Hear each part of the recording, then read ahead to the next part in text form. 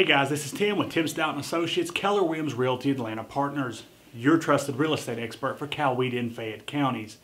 Today I'm going to talk to you about the 5 biggest mistakes that first-time home buyers make on their home search. Number 1 is overspending. You need to know what you're going to spend, you need to know how much you want your payments, and then you need to search in that range. If you start searching in a higher range and then you have to decrease because you want a lower payment, it's going to make the process a little more difficult because you're not going to find the higher end and the nicer features in a higher priced home in the lower price home. So it's really important to start where you want to buy and not just to be looking around in a higher price range. Number 2, counting your chickens before they hatch. I have a lot of clients that were showing houses, they fall in love with a house before they even see it. And then once we get in the house, it's something they don't like or somebody else has another offer in on it. So it can really disrupt the home search process. And another thing is, once you find a property that you like and you want to make an offer on, try your best to stay unemotional and don't get attached to that property until you close and it's yours.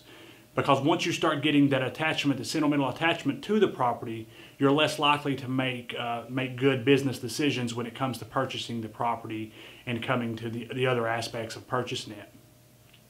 Number 3, do not forget to account for your closing costs, your taxes, your HOA fees, and your homeowner's insurance when you're compiling all of your list of expenses for the property.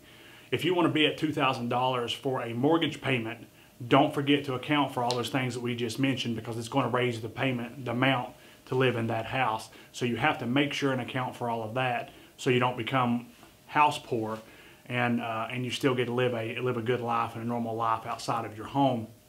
Number 4, another reason you shouldn't fall in love with a house is you fail to protect yourself with contingencies and inspections. If you fall in love with the house completely, you're going to be naive when it comes to the process of the inspections or something's come back. You're going to talk yourself into it not being as bad as it is, and you're going to talk yourself into fixing it. It's going to be a lot bigger fix and going to be a headache for quite some time after you purchase the property. And you need your contingencies in place with your financing just in case something falls through.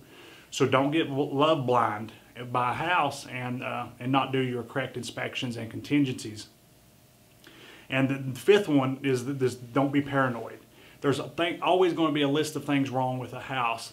You need to trust your inspector when he goes into the house and does an inspection that he's going to lead you in the right direction. He's going to tell you what's serious and what's not serious, what you need to ask for and be fixed, and what you can fix, in time. And this is another thing that hiring a professional real estate agent, a full-time real estate agent, really comes in handy because they're going to be able to guide you through this process and allow you to make the decision that's best for you and your family and not allow you to get caught up in the hoopla and the love of the home. Homeownership is awesome, but it also be costly if you make a bad decision. So this will help you make the right decisions and less emotional decisions to get you and your family in the right home for the right price. I hope it helped. If you ever need anything, remember, who you work with matters, and have a great day.